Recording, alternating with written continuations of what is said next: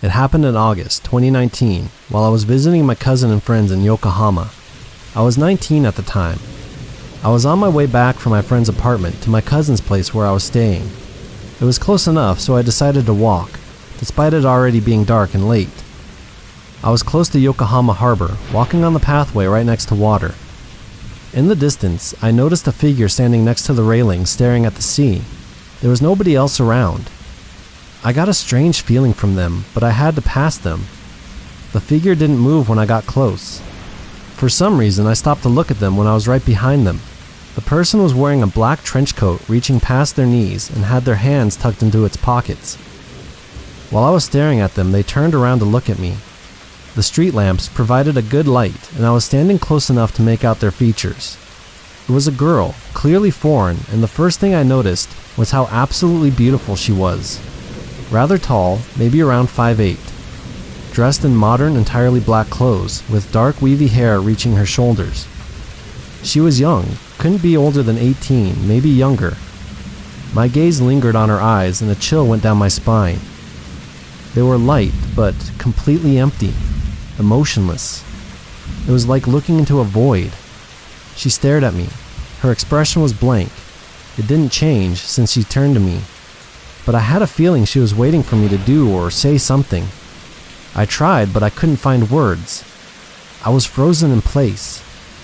We stared at each other for a while, until at one moment I blinked and she disappeared. There was nowhere she could have gone, just vanished into thin air. Scared, I hurried to my cousin's apartment. When he saw me, he pointed out that I looked white as a sheet, but hearing my story, he just laughed that I hallucinated a hot girl. I researched Japanese urban legends out of curiosity, but I couldn't find anything about a young girl wearing a trench coat. She didn't even look like a ghost. It was like looking at a normal human being. A few days later, while my cousin and I were on our way back to his apartment, something on the other side of the street caught my eye. I looked, and in the shadow of a back alley, leaning against the wall, was the same girl, still dressed in black, wearing a coat. She was clearly looking at me. Her expression was the same as then, blank, maybe a little bored. I shook my cousin's shoulder and told him to look, but when he did, she was already gone, just vanished again. For the rest of my stay, I had a feeling someone was watching me whenever I went outside, and sometimes I could see the black coat in the crowd. It could have just been my paranoia, but I was seriously afraid. When I came back home, the feeling stopped and nothing weird happened again. Does anyone have any ideas what that could have been?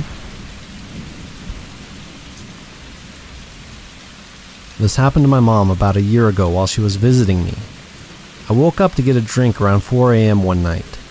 My mom works third shift, so she was still awake, and I decided to hang out with her. She told me she'd just gotten back from the 24/7. When my mom was on her way back from the store around 3:30 a.m., she could see what looked like a person crawling on the road. She rolled her window down, and as she got closer, she could hear a woman screeching absolute bloody murder. My mom described her as looking like her jaw was about to unhinge. My mom isn't easily fooled, but she wasn't going to just flat out ignore the situation either. She remained in her locked car and yelled out to see if the woman was okay and if she needed the cops.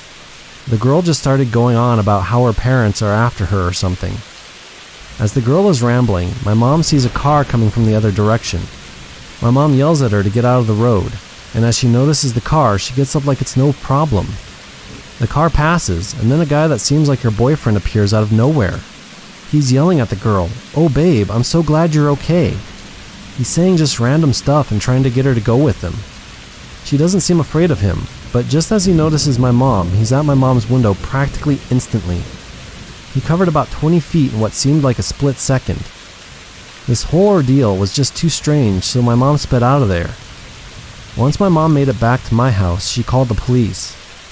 They told her they've received 1 or 2 calls about this already that night, and they didn't act too concerned. As my mom told me this story, it made my skin crawl. This all happened about a 10-minute walk from my house. I've never had any kind of problems in the 3 years I've lived here, and nothing even close has happened since. It was nearing midnight, and I was sitting at the kitchen table talking to my boyfriend's mom while he was prepping food for the next day. As I'm talking to his mom, I hear a strange sound coming from outside of the kitchen. I brought it up and they both agreed that it was probably just a raccoon or some other late night dweller, as those are common in the area. We continue to talk, then we hear it again, though it is far louder and noticeably less raccoony. Definitely did not sound like anything that belonged in this side of the yard. My boyfriend ultimately decides to go investigate. There is a door attached to the kitchen, which opens to a small elevated area with stairs leading down to the outside basement door and the yard. He pointed his flashlight at the bottom of the stairs in hopes of identifying the animal that was making these awful sounds. He steps down slowly onto one of the steps. Suddenly, he turns around and comes back into the kitchen, locking the door immediately behind him. I have never seen him act this way. He proceeded to tell his mom and I to lock all the windows and the doors in the house. I was petrified with no idea what he saw or what we were trying to avoid. He said that he saw something shiny and upon closer inspection realized it was the Adidas logo attached to track pants that someone was wearing. And that someone was slumped at the bottom of the stairs. The groaning continued, getting progressively louder and more guttural. He tried flashing a light at the unidentified person in our yard, asking them questions. Are you okay? Do you need help? No answer, just unintelligible words. We were all concerned as to how this person ended up in our yard, given that that side gate was closed. We noticed the person had a large backpack, which was concerning as well. The lack of responsiveness led us to call the police to send first responders over. Before they arrived, he gradually came to and became more aware of his surroundings and began talking, saying things like, "Where am I?" and "I can't believe this happened again," all while sobbing and shaking. Once the responders arrived, they were able to get the man up and out. They discovered that he was homeless and clearly not well, and suspected that he was on some sort of drug. We all felt bad for him as clearly there was some kind of mental issues going on. He was a sympathetic character. That was until the officers told us that he actually had multiple warrants out for his arrest. When I was 15 years old, I had a summer job helping my brother out with selling strawberries at a farmer's market. I only worked on the weekends and he would pay me $50 at the end of each day. I was helping my brother set up the table when an elderly man approached us and said, as if he was looking at the strawberries on the table next to me. My brother replied, "What?" The man just walked past us, not saying another word. My brother and I just continued on setting up and started working. A few hours went by, and my brother was going on his smoke break. He asked me if I could watch the table when he was gone, and since we weren't really getting any customers, I wasn't really worried about talking to people. I was checking the time on my phone when someone was approaching the table. It was the same old man that had been there earlier that day. He was just standing there, not saying anything. "Can I help you?" I asked him. There was no response. The man just looked at me and then looked back at the strawberries. Is all I heard from him. I replied politely, "Pardon me?" He just looked back up at me and kept repeating, This freaked me out a bit because the man wasn't saying anything else at first. I thought maybe he had some issues, so I tried to be as helpful and polite as I could be. After a while, my brother shortly appeared and asked if the man needed any help. The man just kept stuttering and saying, My brother gave me a look like he was getting really weirded out too. The man gave out a big gasp, as if he was holding his breath for a long time. Then he started talking normally.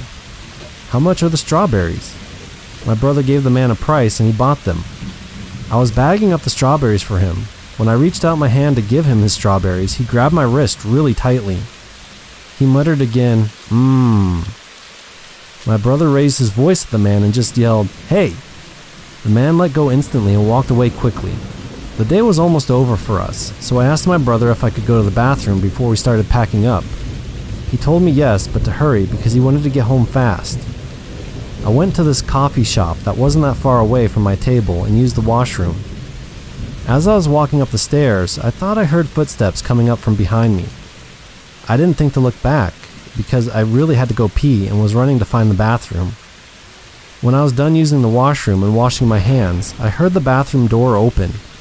I didn't see who came in because it was one of those bathrooms where it was split down the middle. The sinks were on one side of the wall and the toilet were on the other side of the wall where the door was. I was getting ready to leave the bathroom when I saw a man standing there. the same man that had grabbed my wrist. He was standing in front of the door, blocking it so I couldn't leave. All he said was, and nothing else. He just stood there with a smirk on his face, muttering, and that was it. I was really freaked out by this and tried to get away and pass him, but then the man ran at me, grabbed me, and started running his hands up and down my body, still loudly yelling, I was going to scream for help, but the man put his hand over my mouth, pushing down on me, making sure I couldn't breathe. Luckily, the door swung open and a woman came in to use the washroom and saw the man in there. He let go instantly and I pushed him off of me and ran away. I got back to my table where my brother was. He was packing up everything and asked me what took so long. I told him what had happened in the bathroom and he told me to stay by his side and not to leave his sight. As we were bringing the table into the back of the truck, I saw the man that had tried to assault me in the bathroom. I ran to my brother and told him that was the man. The man made eye contact with me and started walking towards us. My brother gave me the car keys and told me to get into the truck and lock it while he finished grabbing the last box of strawberries. I saw the man standing on the steps, looking at me with a creepy smile on his face, laughing and waving at me. He started walking towards the truck. I looked around to see where my brother was. Luckily, I could see him in the distance carrying the last box of strawberries. The man started running towards the truck to my side of the door. Then he started pounding on the window and jiggling the handle. He kept muttering, as loud as he could, and he started mouthing the words, "I'm gonna get you, little girl. You haven't seen the last of me," or that's what I made out, and followed up with a creepy-like clown laugh. My brother saw this and sprinted towards the man. The man must have gotten scared by my brother and started running away. My brother got into the truck and drove off fast. That was the last time I ever went to work for a long while.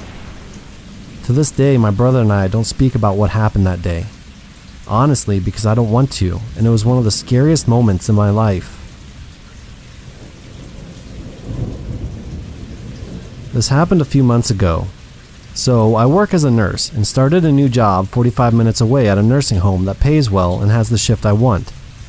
The shift I normally work is weekend doubles, evening, and overnights, a 16-hour shift a day.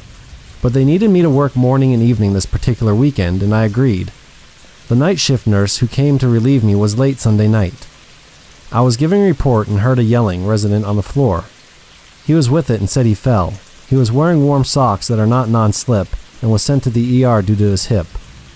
Get out of work at 1 to 2 a.m., close to a 20-hour shift after a 17-hour shift the day before. I was dead on my feet, but I felt well enough to drive. My car is very tiny, I can't sleep in it, and my friends wouldn't answer the phone. The way I go home has a lot of twists and turns. I travel by the lake and love the water, so it helps me stay awake. It was around here that I realized that I wasn't wearing my glasses, but I was too lazy to turn around to get them. I only wear them to work and drive, but take them off to chart. I forget them a lot. I go past the small town, twists, turns, and woods, listening to my book to keep awake. I was about halfway home. At the next turn, there was a bright light like a spotlight coming through the woods. I continue on a little bit further, still in the wooden area, and towards where the bright light is coming from. A bend in the road once more, on the side of the road where the night before I saw and hit a deer. Standing there looked to be a very thin man, skin tight, black clothes, kneeling over the deer that is still there. His back is towards me. I thought he looked weird, but my glasses were gone and my eyes are starting to blur a little bit at this point. The spotlight was coming from the woods, pointing towards the man. I remember looking at the light, thinking about how they got their vehicle through the woods. But again, I was dead tired. I try to pause my book and my car slows down, nearly stopping. The man starts to move from the deer. I roll down my window and ask, "Is everything okay? Need any help?" Not really looking at him. I thought maybe it was a different deer and he had hit it. I'm about 15 to 20 or so feet in front of them. My car is stopped at this point. I'm still trying to get my book to stop. My touchscreen radio isn't working well, so I pick up my phone and stop my book. I really look towards the man after looking away from my phone, finally getting my book to stop, and realize that he or she isn't a human. I freeze. It stood up and faced me. The head is huge, like they described aliens to be, with huge eyes. Except it's tall, not a tiny thing like they show on TV. It starts to walk towards my car. I can't breathe. I can't move. I felt like I couldn't even think. Everything just felt like it froze. I heard a voice, not mine, that sounded like it was just in my head saying, "Sleep." I blink. It's gone along with the deer. I look at my clock. It's almost 4 a.m. My car is in park now and I'm pulled over with no memory of doing so. My window is still down. I look at my phone, which is still in my hand, open it, and my book is still stopped in the same place. I try to call my sister, but she wouldn't answer. So I call my job. They answer. I just ask about my glasses and the resident. I eventually tell her I fell asleep and wanted to talk to someone so it doesn't happen again and everyone is asleep. She stayed on the phone till I got home. I don't think I fell asleep, but I pretend I did so I don't go insane. I haven't told anyone this. It scares me just thinking about it. If I did fall asleep, I could have hurt someone. If I didn't, then what does it mean? This is like the hardest experience out of many to believe, even for myself.